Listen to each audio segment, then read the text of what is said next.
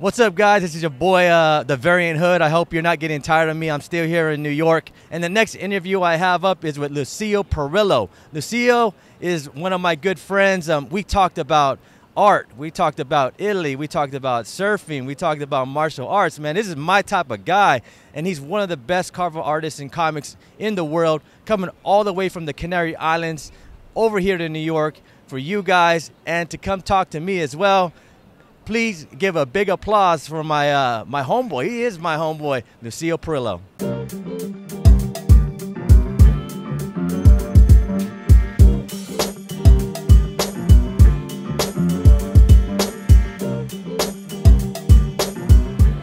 Hey, what's going on, friends? And welcome back to the Hood Rap Podcast. And guess who I got on the podcast today? I got Lucio Parrillo, man. It's like so me and Lucio, he's been going to San Diego Comic-Con for years, right? Yeah. But I actually met him for the first time this year in 2023. I was walking, outside in the halls, outside of the exhibit hall. Right. And I bumped into him, and I saw the Hanson shirt, and I looked up, and I was like, is that Lucio Parrillo? Like, is he? He's wearing a surfboard shirt, but can he surf? And I was like, Lucio, do you surf? And he was like, Yes, of course. He's this dude's like a regular shredder, man. And he has you have another Instagram, it shows you in a tube. That's a real picture? Yeah. Like it's hard to do, man, to get a tube, and to get it on camera is even harder, right? I think the last real good tube I got, because I'm a surfer too, you guys know, was I had a GoPro, and I'll show it to you. And I had it right here, and I was getting tube. And I think I stopped surfing for like a year because I was like, I finally got it on camera. It's like that though, right? Because the perfect wave and that perfect tube is like. Yeah. It comes maybe once in a year, no? Once in a year, or once every 3 years. You get into tubes and you almost make them, and you're like, damn, I could have made it, but that one perfect tube where everything slows down, and you see the little lip, and you kind of duck the lip.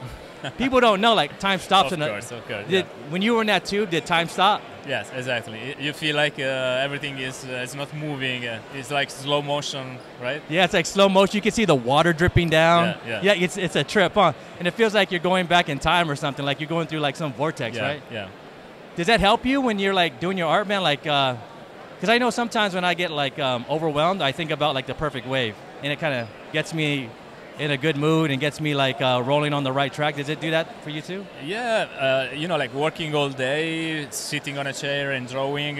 After that, I need to jump in the water at the end of the day. Yeah. If I can. Yeah. Because when I'm in Italy, I surf just a little bit sometimes, but in Canary Island, I can surf every day. So. Yeah. And I download all the stress in the water, and helps me to refresh my mind, because otherwise, if I don't stop, I could draw and work maybe 24 hours non-stop, and I became a little crazy. So I need to at one point to stop and then do something like moving, running, doing any kind of sport, any kind of things that is action.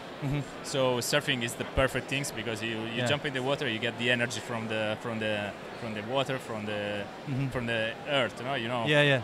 It's like another world. It's like I don't know. There is some study about that you recharge your energy touching the earth things, so the ground with your feet or with your hands, and we're too much used to not do that because we live in the cities, always with the shoes, always with the wall around, air conditioned. So I feel that I need sometimes to stop with the normal life in a city where there is I don't know in English cement. Oh, in a city, the concrete around, and touch the sand with my feet, touch the grass, be in the water. You feel the difference. You feel the energy from the real nature, no? Yeah. So that's really important. And the post surf is like a total high. It's like a natural high. You can still feel yourself sitting on the board sometimes. Yeah. After a really good session. Exactly. You're really buoyant and you're grounded. Yes. When did you start surfing? How long have you been surfing? It's not much because I always love looking people surfing. Yeah. Because since I were young, I was like about 24. Mm-hmm. I used to come to California for the Comic-Con. Oh yeah. But as a visitors. So I was coming and looking for work, no? So I had my portfolio and I was doing interview and really? with the editors. Uh-huh. And then I started looking these people doing surfing in the water and I said, wow, this is incredible. So really? I wonder if I can do that in Italy because we are surrounded by water, by sea, but I never see waves. And when I see waves, it's just storm coming. So it's bad weather, it's cold, there is rain, and I said, I don't think it's possible. But then I discovered that it's possible to do that in Italy. So I started surfing in Italy. You know, sometimes because we have to wait the storm coming, and it has to be like it's so maybe in a month you get a storm for 3 days. And people don't understand it has to be in the winter, like winter time. Really, you get there's no surf in summers. Like our surf time was cold, raining, and all that, right? Yeah. So and so summertime is flat, completely flat, totally like a pool, and the winter time is the time when the storm coming. And you get maybe 3 days in a month, and then you have to jump in the water at 5 in the morning with the first light. Is it cold there? Freezing. No, not cold. It's freezing. Yeah. Like 0 degrees, 2 degrees. Oh, jeez. So you need like a very thick. You were like the 5'4"? Yeah. With the hoodie. Yeah. No, booties. 5'4" is not enough. Sometimes you have to buy the 5. Yeah, the 5'5"? Yeah. Whoa. And the hood and the gloves. The gloves. Shoes. Yeah. It's really like your face is really freezing. Like when you duck dive. Yeah. You got this the ice cream headache. It's an impact on your face. It's horrible. And then you get the water. And sometimes the water goes up in your back. That's bad. But it's the best, though, right? Like. But you know, like you force yourself to do that in the water, 5 in the morning, because it's the only chance you have to for surfing. So then you swim outside and you start catching waves, and you got getting warm. Moving yourself, you get warm a little bit. You paddle out. Paddle out. And then you stay maybe 5-8 hours in the water. You have to until you die, because it's the only day you can surf. Yeah. Because maybe the day after it starts getting smaller and smaller. Yeah. So the first day is the day you have to do maybe 5 hours non-stop without eating and drinking. It's crazy. It's crazy. Yeah, man. So how do you mix in? Because I know, as a surfer, man, like when I was really surfing hard, like, like. You get this like kind of you become like a crack fiend, like like you're addicted to it, and when you don't have it, you're grumpy. You're like, where's the waste? Right. So is that when you paint and do your art and work? Yeah, it's almost the same sensation. I mean, I'm addicted to surf and drawing at the same time. So if I don't draw, I don't paint for a week. Yeah. I feel like I'm missing something, and the same thing for surfing. Yeah. So even if I go to holiday somewhere, I never take holidays. No. But if I can take a holiday, holiday, holidays when the swell comes. Exactly. Yeah. So the only holiday I take is when there is a storm coming and I can surf, and then I forget about the work. But people forget, right? You can look at all the maps, try to like predict the swell or the storm, and sometimes it don't come. And you're like, dude, I planned my whole month around this thing. Exactly. Like, What happens when that happens, man? Are you like bummed? So the thing is that even if I take holidays for other reasons, like going to, I don't know, maybe walking around the city, I bring with me the work and I keep working. So I never stop drawing and painting, even if I'm going somewhere. And surfing, because you are kind of addicted. Yeah. For me, is not working. For me, it's like passion. It's what makes me alive. So it gives you the energy. Yeah, it's what makes me alive. Because without doing this work, I feel like I'm depressed. And the same thing for surfing is one of the top things that I need to do every day, every month, every time. So the best is working all day, and then in the evening a couple of hours surfing when I can, of course. That's why I love San Diego, because yeah. Oh, dude, when you come next year, you know we're good. We're surfing every day, man. I used to come. And you come like, are you gonna come in June or July? Yeah, usually I used to come for 2 or 3 months before the Comic-Con. Yeah, yep.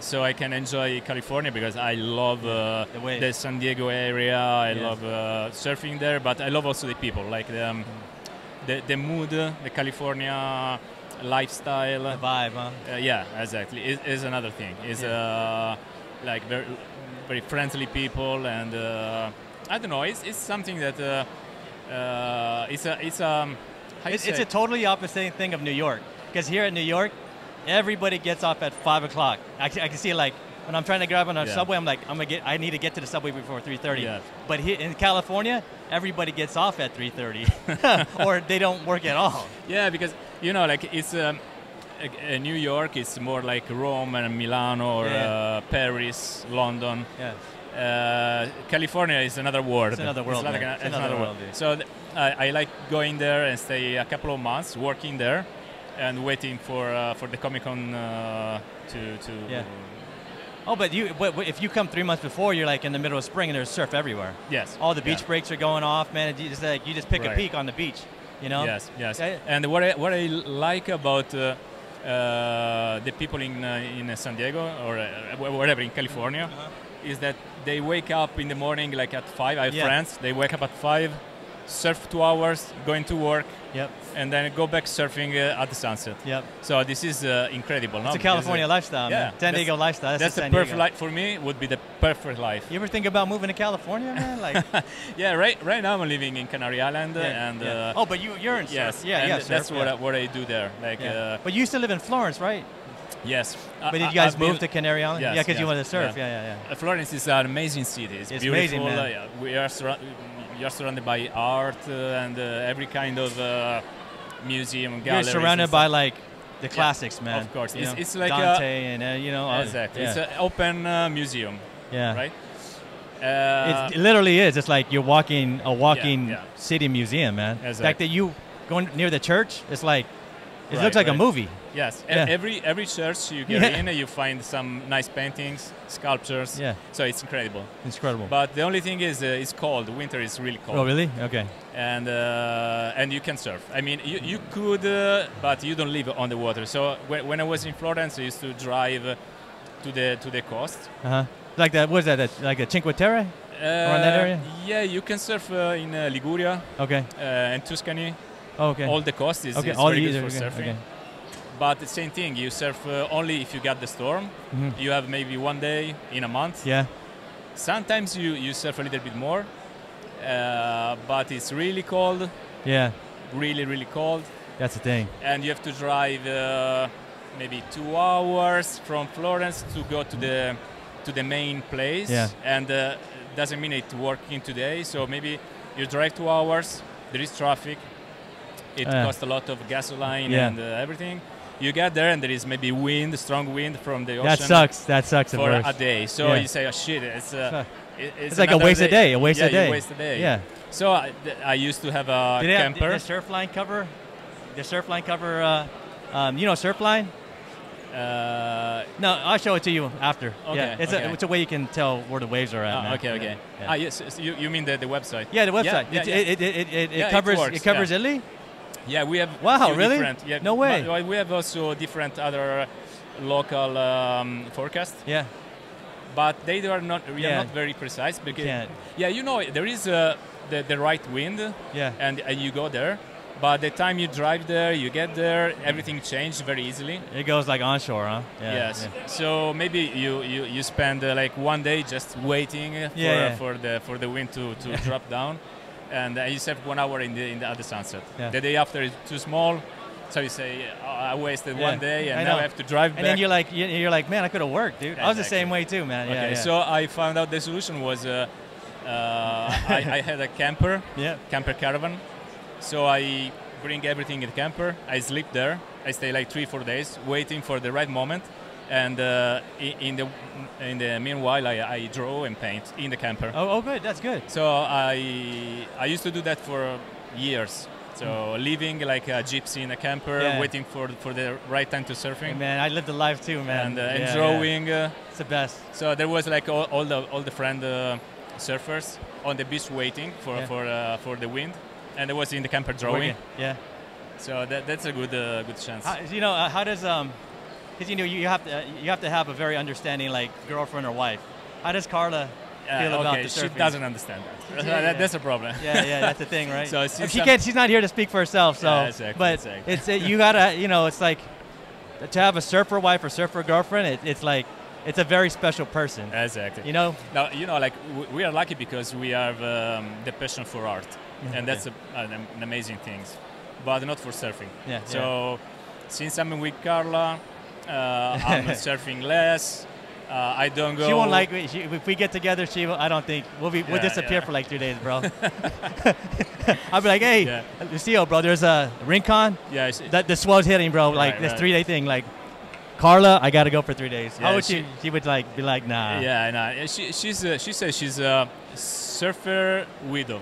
Surfer widow. Because she stay like hours on the beach waiting for me to get out of the water. Sometimes she just leave and she say, okay, you go, and I stay home. She get upset every time. So it's okay, like because we share the passion for art. Yeah. And but surfing is an art too. When you're surfing and you're making lines, you're painting on a wave. You're painting the wave. If you make really good lines and really good curves, a really good surfer, that's like art. Exactly. Like you can watch Kelly Slater, like his cutback is so beautiful, man. Like yes. the paint, the line he creates on that. Of course. Yeah, I understand perfectly. It's a whole body, like your body's the paintbrush. Right? Right. Yeah. So let's get to art, man. Like I know we could talk about surfing all day, guys, but you're a fine artist, man. Like.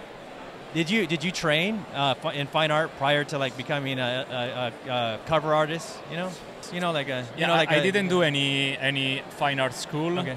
I just started since I was a kid because my father is a painter. Oh, really? And sculptor. So I had my father teach me and training me. That's good. But I didn't do a very particular school for art. You just had you were born with it. Like you're born in a home of like yes. Art. In Italy we have high school.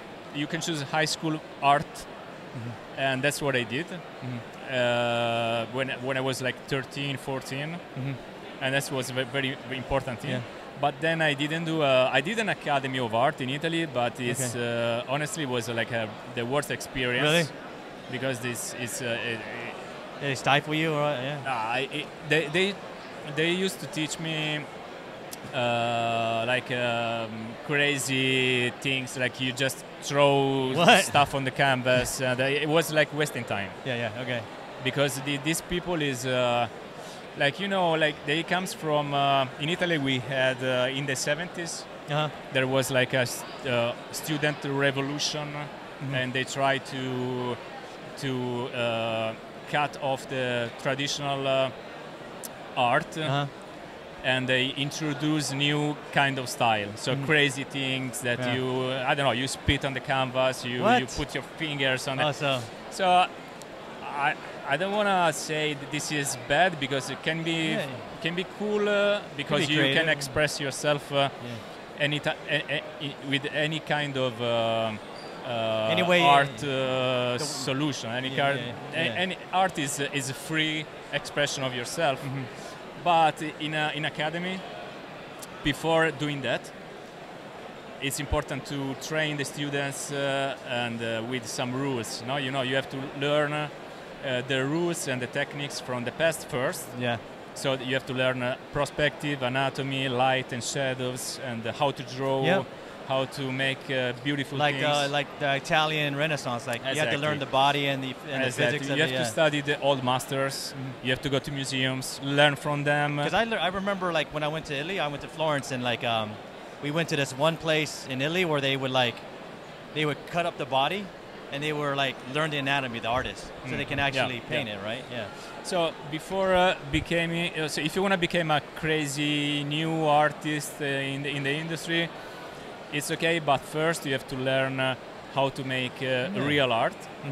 It's like music. Imagine if you study, you want to become a very good guitar player. You have to learn from the best first. You have to learn classical first, of course, and then move on. If you wanna become a singer, you have to train your voice. If you wanna become a dancer, you have to train for real. I mean, I'm not a dancer, and I will never be, because to become a real professional dancer, you have to learn how to stretch your body. You have to train hours and hours very hard, and the same with art. If you want to become a good artist, you have to train very hard.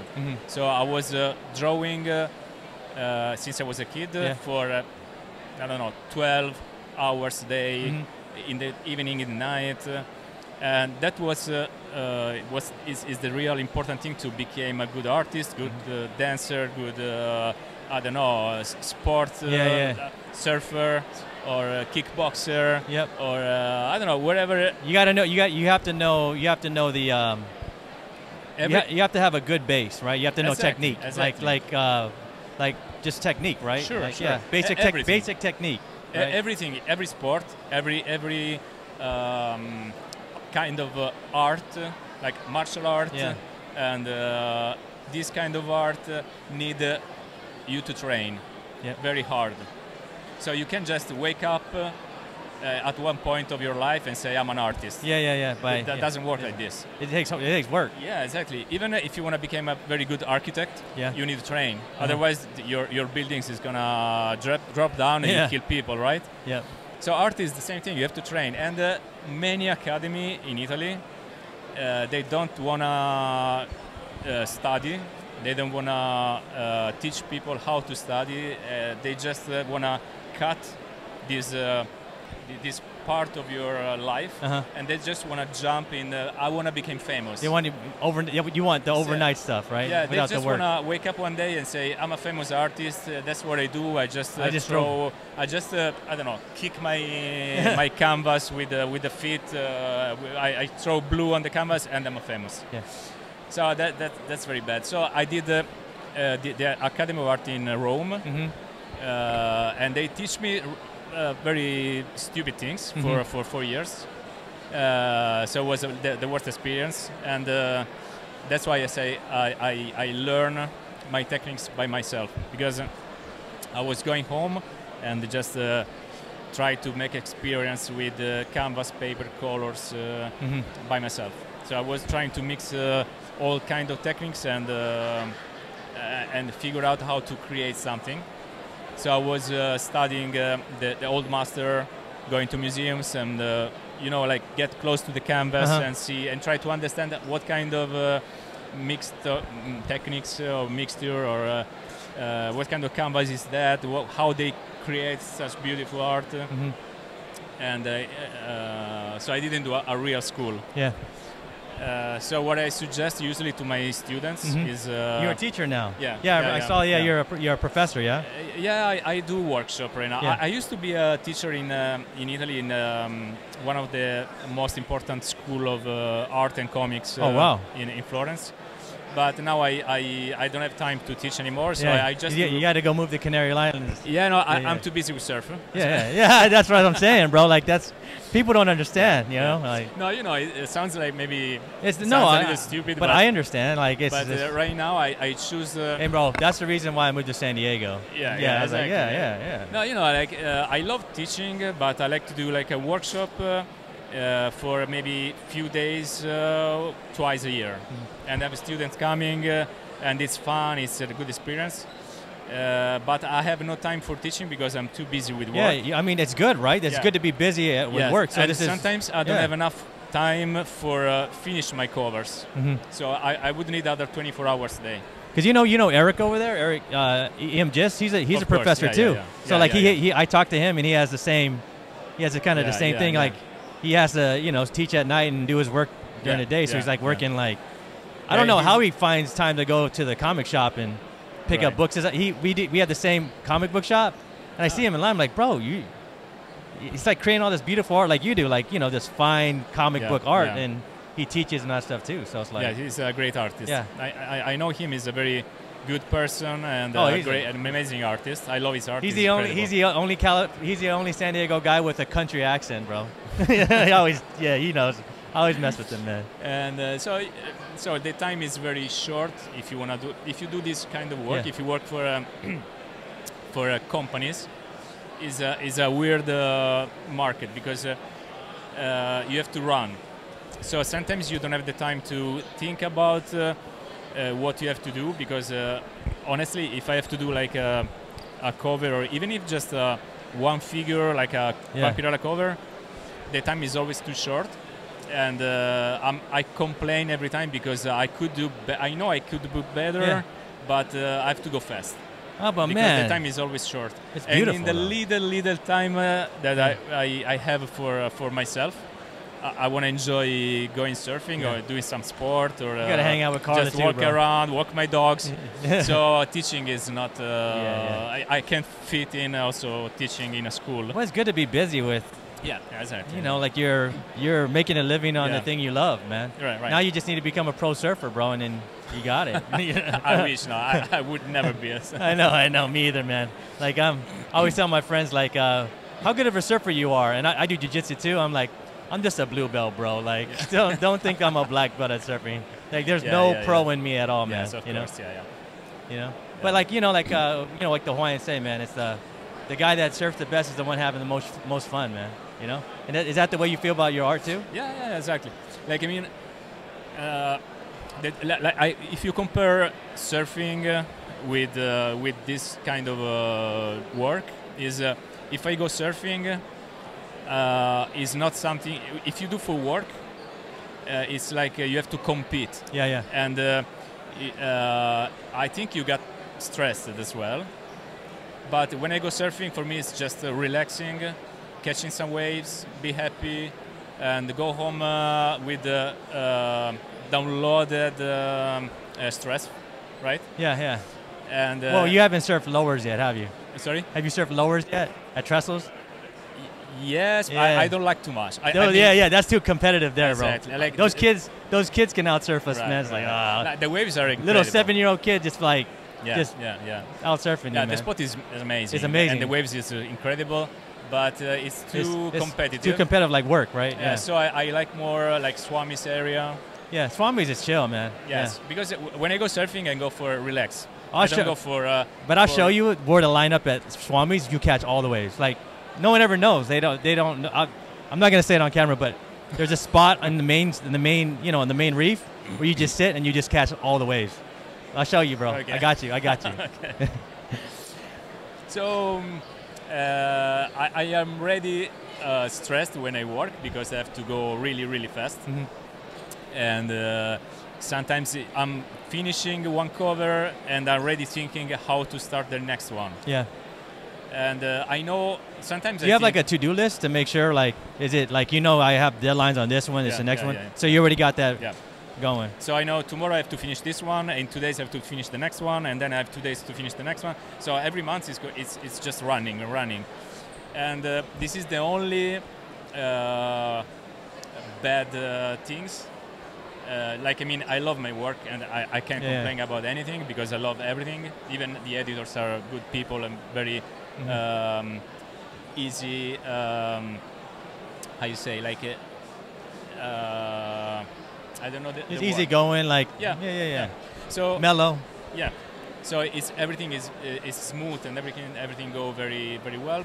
The only thing is the time is too short, and I'm jealous about some artists that I see maybe online or even friends. Yeah. They are painters, and they just take all the time they want to make one painting, and they say, oh, that's amazing, because they just wake up at 11, 12, they take a coffee, they start doing some drawing, then for one painting they takes like a month. Like, I was watching that movie, you watched that movie Dali, where you just like wake up, have an orgy, have a coffee, and then at 11 o'clock paint for like 10 minutes. Like, I'm tired. I'm gonna go. Let's go get a drink. I'm like, damn, is that the life? So I have many friends, lucky friends. They are painters and they do traditional art. They are amazing artists. They do very beautiful art. And but you know, they work probably less. I don't know how you say, like half time, maybe less than half time than me. Like a part time? Like, yeah, like, I mean, they do like one painting in 1 month. Okay. Oh, so with one figure. One figure, yeah. Imagine like one woman. So they take 3 days for take the picture of the model. Yeah. They choose one picture. Do they pay? They get paid good for that too? Yeah. They can make a living. Sure. Yeah. Wow. So they maybe I don't know. They take 3 days for a drawing. And then a month for painting, and it's one woman sitting on a sofa. So that's amazing because they take all the time they want. For me, in 2 days, I have to finish a cover. So I have 2 days to do the. There's always a lot of covers for Vampirella, right? So there is no time for take pictures of a model. Sometimes there is no time for a drawing. You have to do very quick sketch and then start painting it directly. And then you know, I like all these running crazy things. So that's why I'm not very happy at the end, because I know I could do better if I had more time for like my other friends. But this is that's the business in comic industries and illustrations, and working for movies, working for comics is always running. You do fast. You have deadlines. You have to go really.